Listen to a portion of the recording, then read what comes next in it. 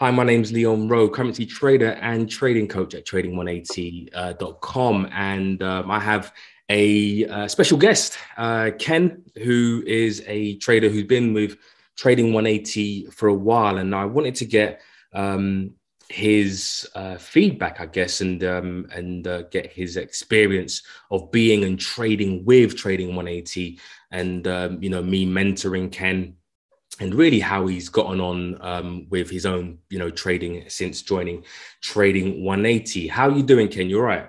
Yeah, good. Excellent, excellent. So just quickly, what's your background and how did you kind of get into Forex trading?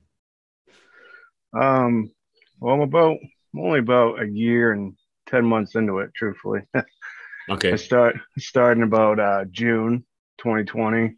Wow. Yeah, it was kind of a time in my life where I was looking for another path. Right. It was either school or something.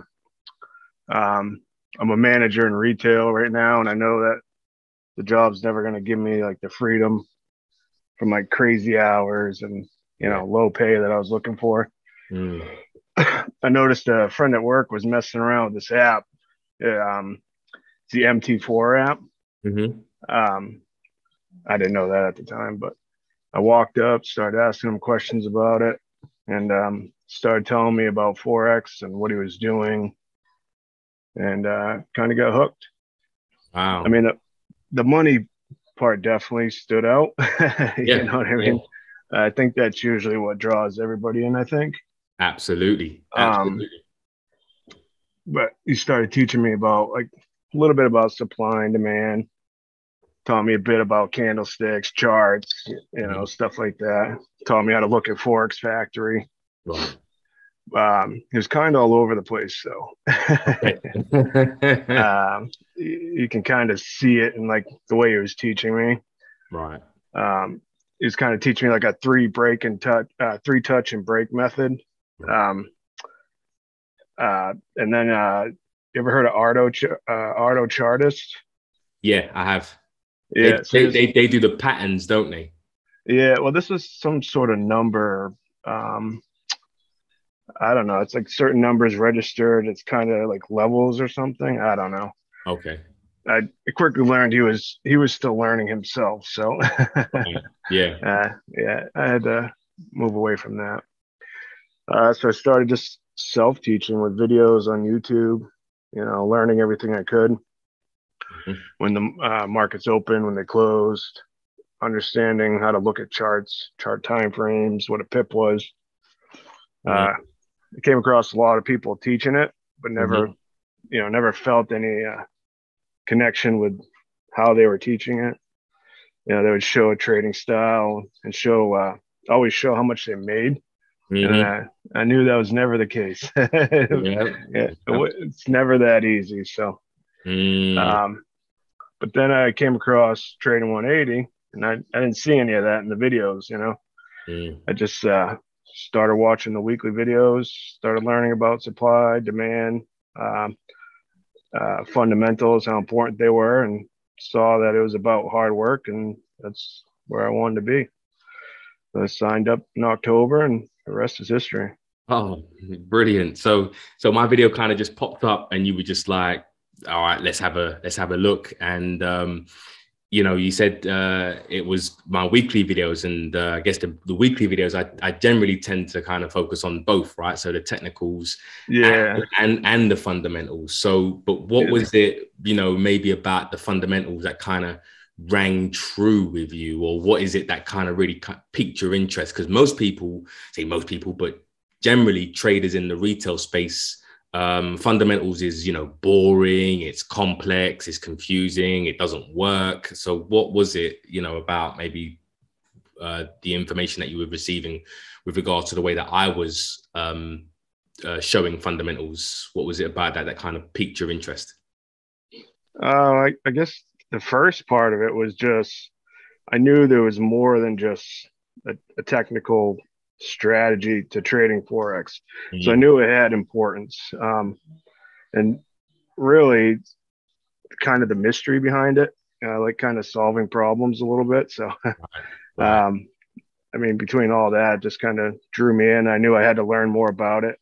And truthfully, you were the only one teaching about fundamentals. So I knew that if I wanted to learn that, I had to join this group. And, like I said, you weren't showing money, how much you made in trades and all that. So I knew that you were for real. So yeah, it's funny that, isn't it? Like, yeah, it's almost like people kind of project, right? They kind of flash how much money they have rather than the actual content of their information. And this is not to kind of kind of disparage anybody else. If anyone wants to do that, and they can do that, but just a little bit, I guess, about my journey, which is quite similar to yours in a sense of, you kind of get into Forex, you look at, watch all the videos and you start to kind of differentiate between some of the information, right? When somebody's just flashing their Ferrari or their Lamborghini all the time, and they're saying, I made, 3,000, 5,000, 10,000 this week, 100,000 this week.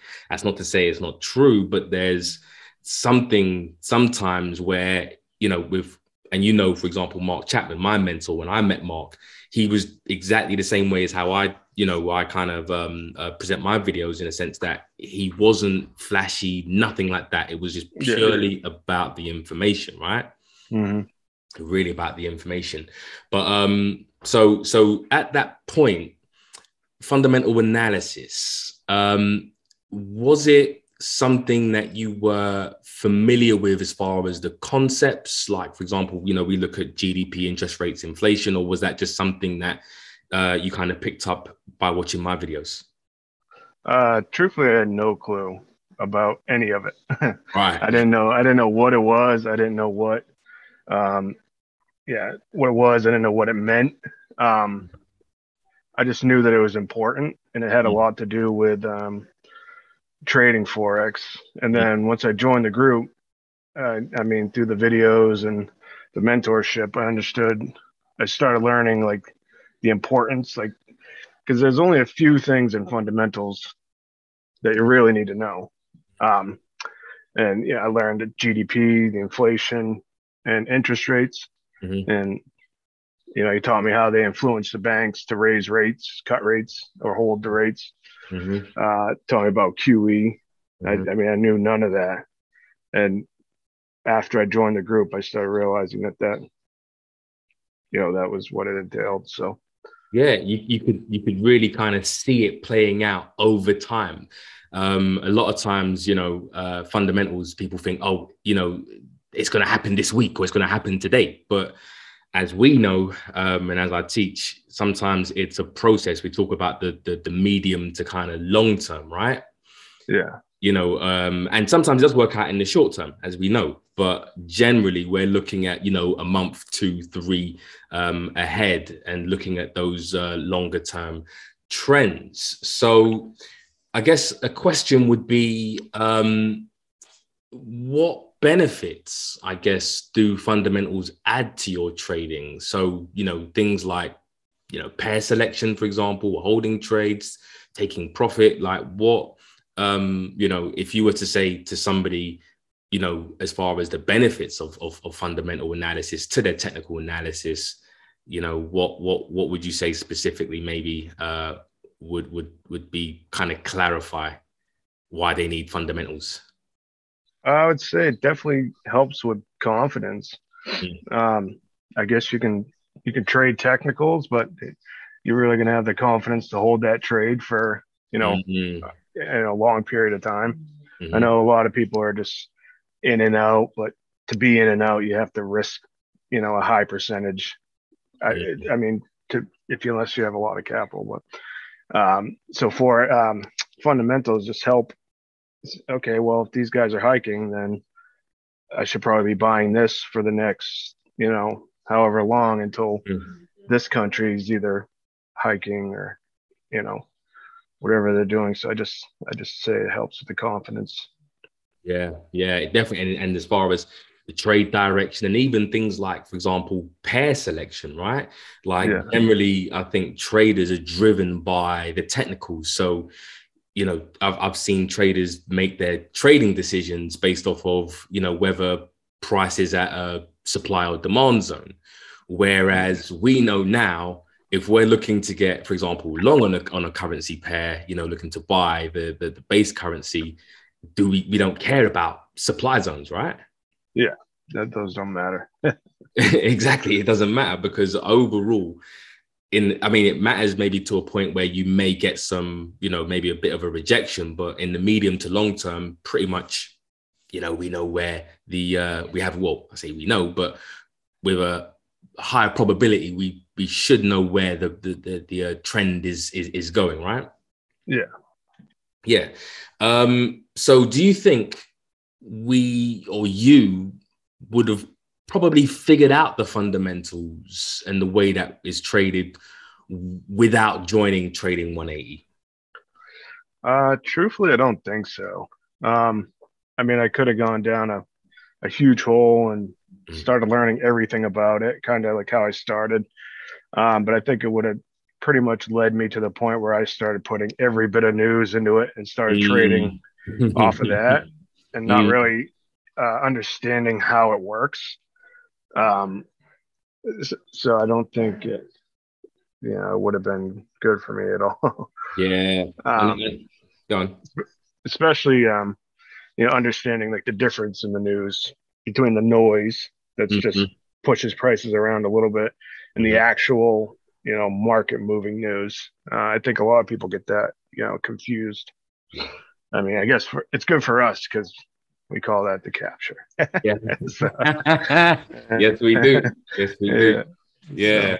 So. For sure. And you're right.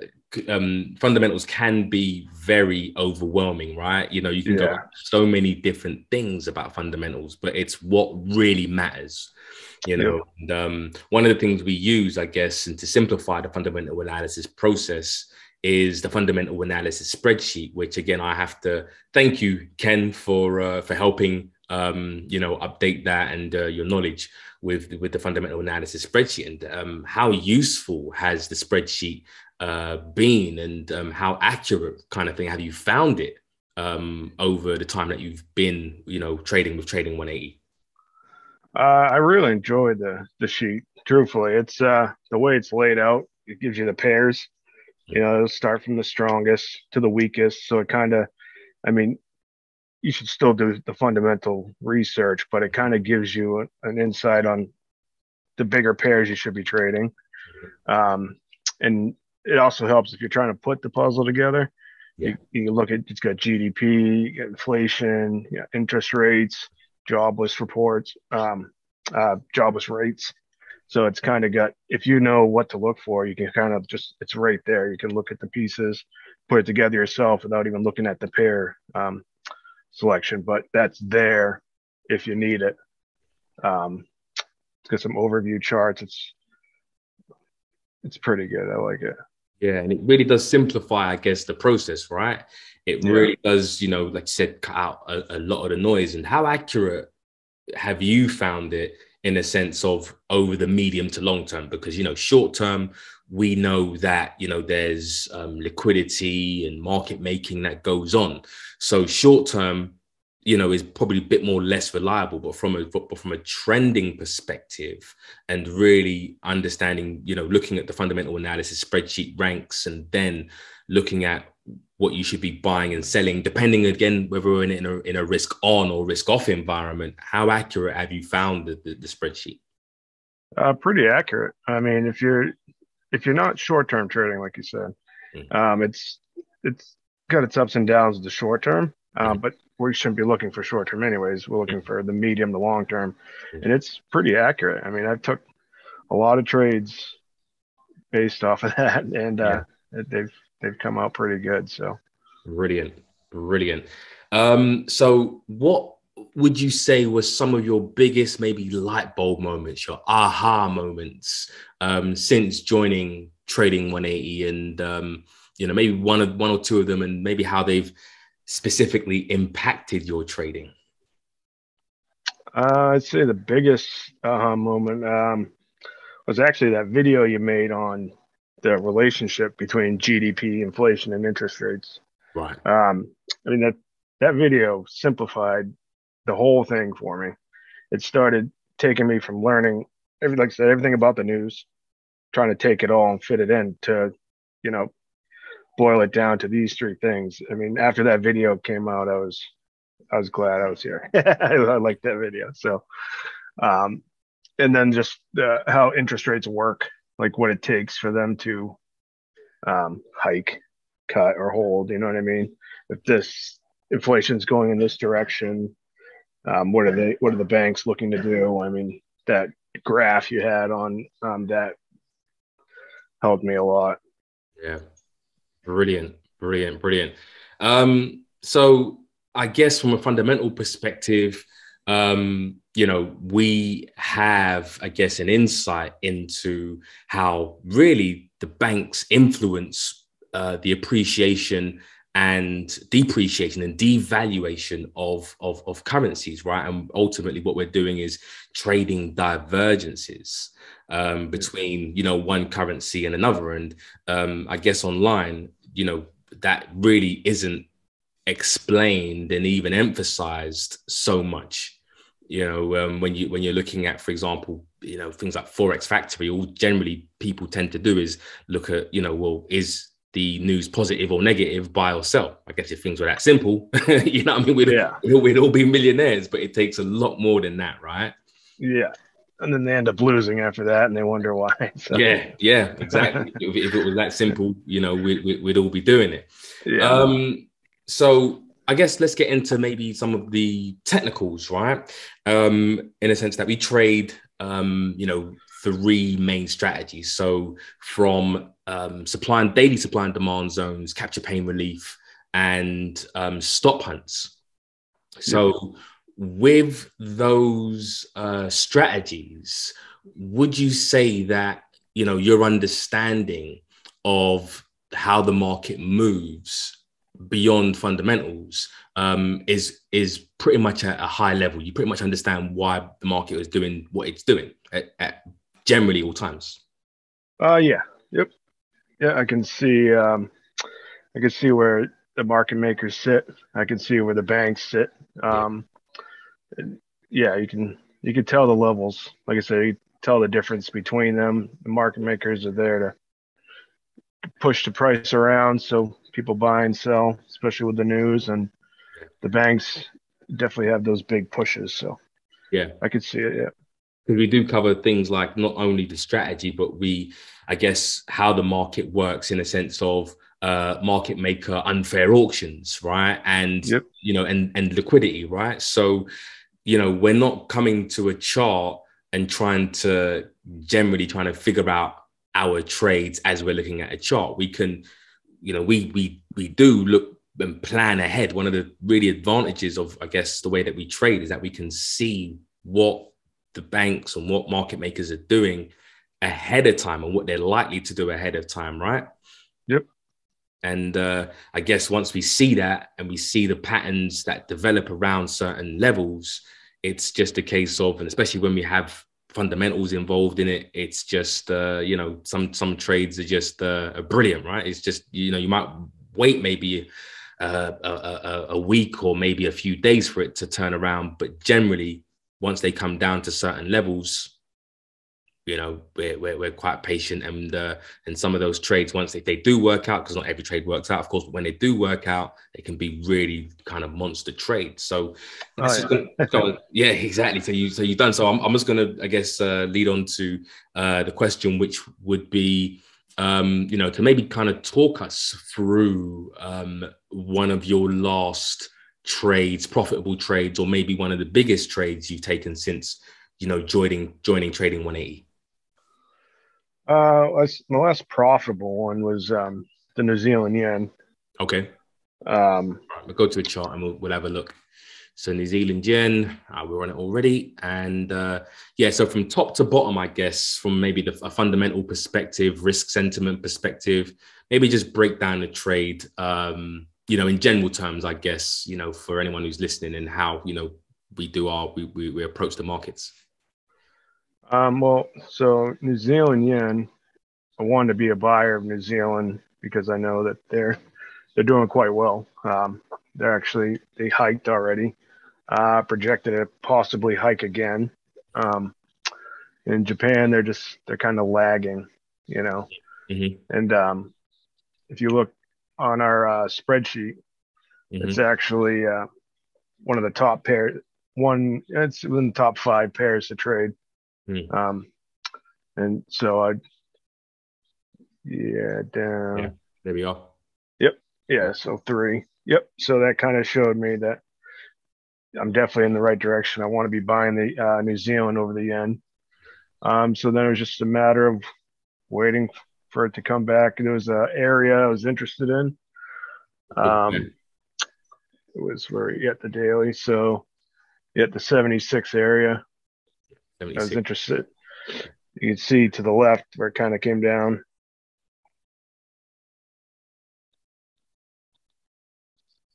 here, Yep. right? Yeah, right over to the left is what the area I was looking for because of that. Yep. And it kind of took off from there and came back. Yeah. And then I jumped in right at the bottom there, and then I took that puppy to the top. Yeah, you took it to the Yeah. top. So are you out of that trade now totally, yeah? Yeah, it stomped me out right where was it? 78.5. It's that big candle where it came down. Okay, brilliant. So you were literally just looking at this whole area here.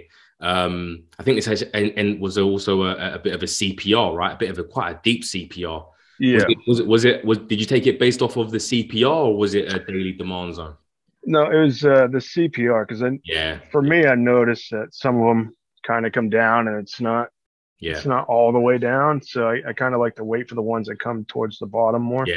Yeah. You can see to Absolutely. the left, it kind of came down, but it wasn't like I didn't really want to take that right. Yeah. Yeah. I Yeah, took right this there. one. I did take this Oh, one. you did? Yeah, Yeah. I did take that one. And then yep, that went right there to the right. Yep, I took that. Mm-hmm. Just kind of jumped in once it got down towards my level. Yeah. And then I held it. It was about a couple weeks, this Okay. whole Christmas period, and it was just kind of slowly drifting up. But I caught that one, and then the dollar yen was kind of the same idea. So I caught both of those. It was Yeah, I remember. Let's go over the dollar yen quickly. So dollar yen on the daily. We were looking at down here, weren't we? The 112.50s, 113s, weren't we? yeah, it was right there. Yep. Yep. Yeah. Then that was like it took a minute, but it was a capture. Yeah. Really nice trade. See it right there at the bottom. Yep. Yeah. Excellent. Excellent. And you rode that up over Christmas, New Year's. Yeah, it was 15.5 there is where they stopped me out this last week. 15.5? Yeah, last week. Yep. Okay. Okay. So that's been a good 200-300 pips, right? Yeah. And Yeah. those are the trades you want. Yeah, absolutely. I'm still waiting for the 600, 700 one, but yeah, oh, it's coming. yeah, it's coming. That's coming. It's coming. It's coming. So yeah, anyone, I guess, to kind of wrap up the interview, and thank you for doing this, by the way. Really appreciate, your time and your honesty on my mentoring and how it's affected your trading. But for anyone listening, I guess, what would your message be to them to join Trading 180 or to not, I guess, but to join Trading 180? Truthfully, I'd say not to wait. I mean, it seems like a lot of hard work, but in the end, you get it. And then you get to enjoy like the fruits of your labor. It gets easier as you go, and especially with you mentoring. I mean, all the videos that are in there, it's just amazing. Truthfully, there's a lot of informational videos in the community. There's a lot of other successful traders in there that we all kind of put our trade ideas together, and it's a pretty powerful thing that I think a lot of people overlook too. So definitely changed my life. I'm definitely a better trader for coming here, and I thank you for it.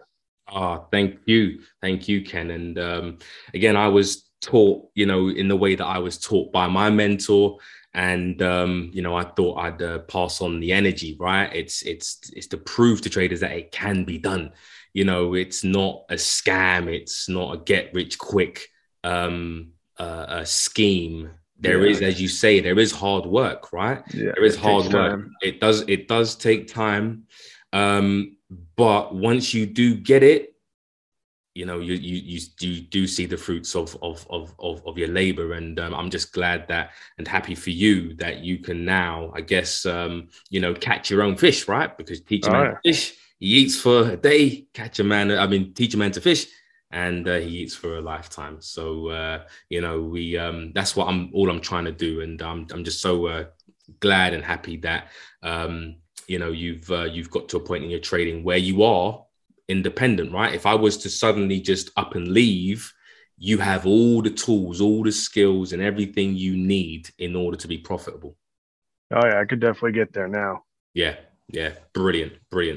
Thank you, Ken. Really appreciate it. And I'll speak to you in the group, and I'll see you soon. Thanks for your time. Perfect. Thank you. Take care.